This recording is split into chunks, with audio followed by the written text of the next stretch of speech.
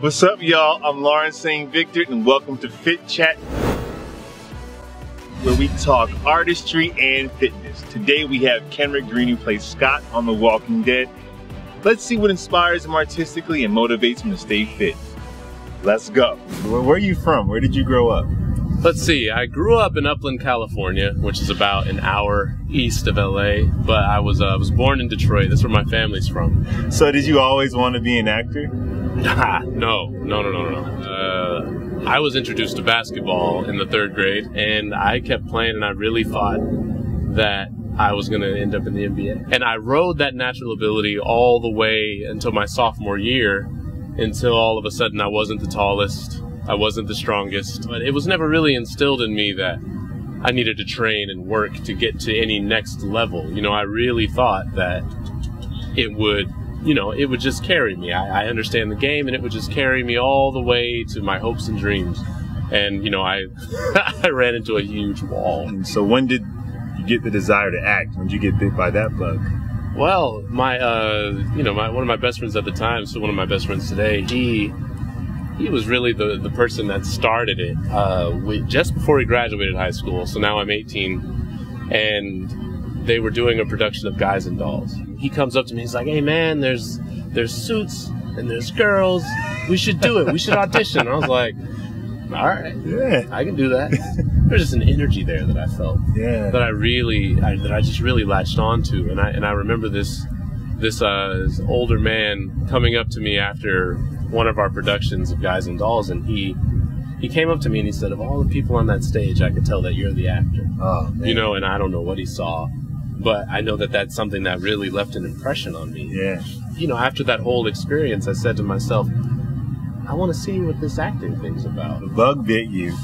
Now you're in San Antonio College, you study theater. I said to myself, well, let's find out what it's about. Since I like it, let me see. And so that's where I took my first acting class. That initial spark that started in high school that went into college got you to travel from LA to New York, where you furthered your training at AMDA. I realized that I'd hit a fork in the road. It's either time to find more in-depth training, or it's time to get out there in the professional world and go do it for real. And at the time I didn't feel like I was ready. I realized that all the actors that I really liked, or most of them that I liked and was inspired by, spent time or studied in New York and did theater there. So I'm like, well, I should go to New York. How do you approach acting today? I study at the Imagine Live studio with Diana Castle, and she's been fantastic. That studio's fantastic. It's about storytelling and the power of storytelling and how it can change people's lives. So how do you approach a script? How do you approach story? I have to totally immerse myself in the world of the story and fill in the blanks with my imagination, creating all those dynamics and those relationships so that they mean something, so that, because if it means something to you and I, then it'll mean something to whoever watches it. Speaking of creating worlds, The Walking Dead, as an actor, how do you prepare for something that is both fantastical but very, very real at the same time? That show it's 60% or 70% real. You're really... obviously zombies don't exist, but when you see those people in front of you, as close as you and me are with that makeup on, I don't have to act scared.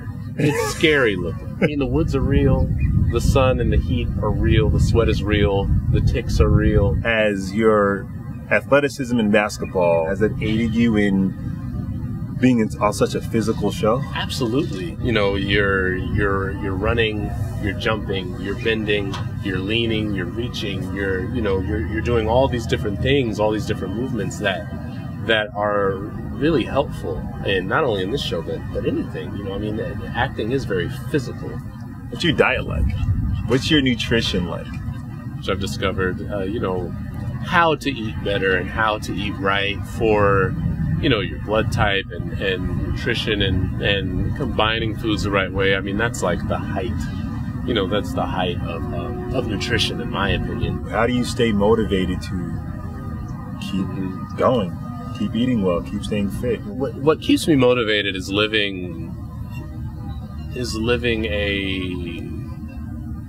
a energetic, joyful life. you know, that's full of vitality. I think that, or I believe that we can have that up until we're 70, 80, you know, up until 90 years old. It's, you know, as an actor, it's a very hard road.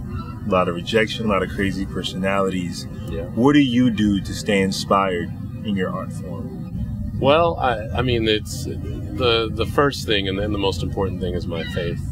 And without my faith, you know, for me, it's Jesus. And if I didn't have him, if I didn't have that relationship, I don't know that I would be able to do it.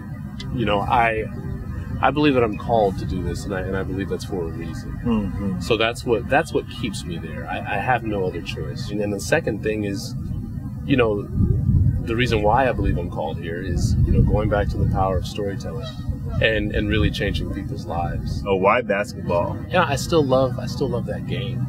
Really, for that reason first, but then also for me, like, I understand the necessity of getting in a gym and exercising and lifting weights and doing all that thing, and I do that too. But basketball is fun, and you get so much more out of it. It's more than just, it's not an exercise, it's a sport.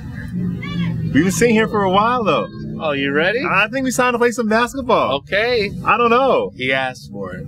I did. Let's do it. Let's get it in. Kenric, explain to us what we're about to do out here. All right, well, we're about to do a series of drills. First thing, suicide drill. Okay. Which, if you're not familiar, we start at the baseline. We're gonna run, we're gonna touch the free throw line and back, touch the half court line and back, touch the free throw line back, then the other baseline all the way back. Okay. That's a suicide drill. So then we'll be a little warmed up. We're gonna get into the defensive stance a little bit, because, you know, that's important, and get into like a squat position, warm up the hips and everything, and move around in there for a minute and feel that burn. And then we're actually gonna jump up and we're gonna touch the backboard 10 times as quick as we can. Yeah. You know, and so now we're warming up. Then we'll play a game of pig just to get the shot ready. And then it's one-on-one. Woo! See what's going on. Let's do it. Let's do it. All right, Kenric. Let's get it in. Let's get it. Shut up and sit down.